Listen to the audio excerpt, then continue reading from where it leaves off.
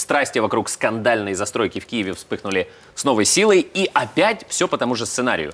Застройщик ставит новый забор, ну а народ его валит. Да, не за сценарієм тільки те, що Віталій Кличко наказав міліції без розбору затримувати всіх активістів, провокаторів. Як правоохоронці виконували наказ, спостерігала наша смілива Лена Філонова. Абзац в столиці.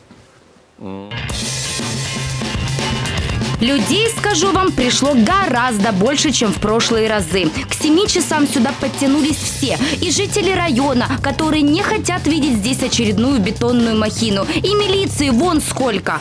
А еще больше здесь собралось вот этих непонятных дядей в масках. Кто они? Пытаюсь узнать. Не бойтесь. Девушка. Как вас зовут? Проходите дальше, пожалуйста. А чего вы тут собрались? Я стесняюсь. Я тоже немножко, ничего страшного, вместе постесняемся. Не, девушка. А кого-то будете охранять сегодня?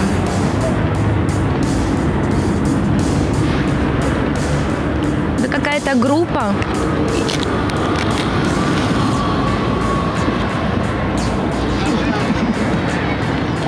Хотите угостить меня конфетой? Нет, спасибо. Видели? Конфетку кушает. Какая милая титушка. Сладенький. Но вот мне повезло. Я таки нашла одного, который язык не проглотил. Знаете, как себя называют эти мужчинки? Так а вы вообще кто? Я просто не могу понять. Мы волонтеры помогаем, чтобы... Кому помогаете? Людям. Слушайте, я хоть и блондинка, но это вы мне конкретно лапшу на уши вешаете. Активисты в балаклавах не ходят. Да и милиция ведет себя как на дискотеке. Танцует вальс туда-сюда, делает вид, что все нормально. Но ответить, почему они здесь, и самое главное, кто же эти стрёмные дядьки в масках, не могут. Почему вы тогда сюда сегодня приехали? Кто вот эти ребята в масках? Пресс-служба громадського України міста Києва. В смысле, у вас пресс-служба знает о том, что за люди стоят здесь?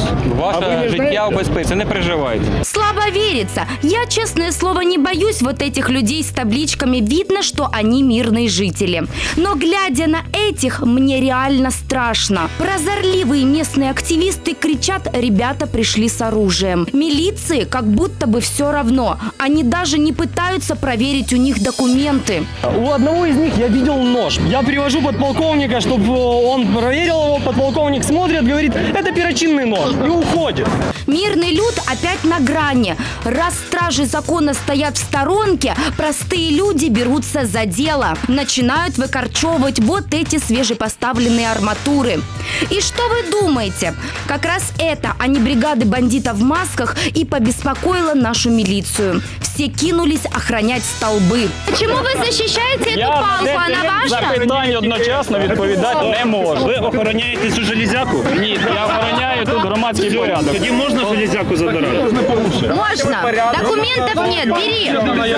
Теперь мне все понятно, кого приехала охранять милиция. Забор и столбы.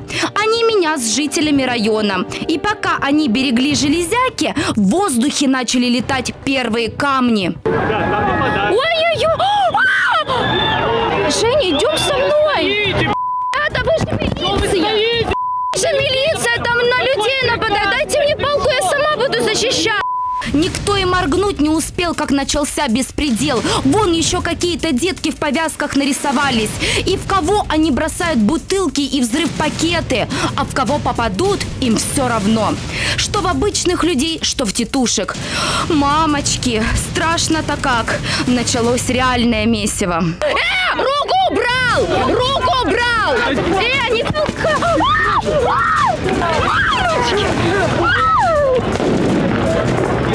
А вот и первый пострадавший. Смотрите, его еле-еле ведут. Что случилось? Избили? Уберите камеру! Что случилось? Что вы толкаетесь на меня? А что делает милиция? Бегают туда-сюда и все без толку. Зато титушек еще пару автобусов подъехало. Мирные жители района по-прежнему без палок, ножей и камней пытаются перекрыть дорогу. И что вы думали? Вся милиция как один ломанулись спасать дорогу от людей, которые просто стоят и никого не трогают. АИ выкликайте! АИ выкликайте! В 2 ряда стоять автобус! Порушення, 2 ряда! собі стоять, алло! Твое! Твое! Да, транспорт! Тихо, аккуратно, это же девушки. Не видно? А тем временем забор пал. В котловане осколки, камни, железяки, избитые люди. Милиция бегает. О, а вот и начальник милиции, господин Терещук. Тоже сдает туда-сюда нормативы по бегу. Смотрите, какой красивый, в белой рубашечке. Что будете делать? Как предпринимать действия будете? Вы же начальник, вы стоите сейчас просто так наблюдаете. Ребята здесь для того, чтобы был не нарушен правопорядок, правильно? А вот сейчас что происходит? Забор снова смяли, как консервную банку. На дороге непонятно, что творится. Дурдом какой-то. Пострадавших куча. Причем перепало всем, кто даже просто проезжал мимо. Двухчасовое месиво как ни с чего началось, так и ничем и не закончилось. Титушки стоят, как и стояли. Милиция туда-сюда обратно, забора нет. Но я так и не увидела, чтоб милиционеры штабелями паковали провокаторов. Неужели они их так и не разглядели, пока гоняли вокруг? Битва под Осокорками, акт 4. Я думаю, что это еще не конец. Продолжение следует.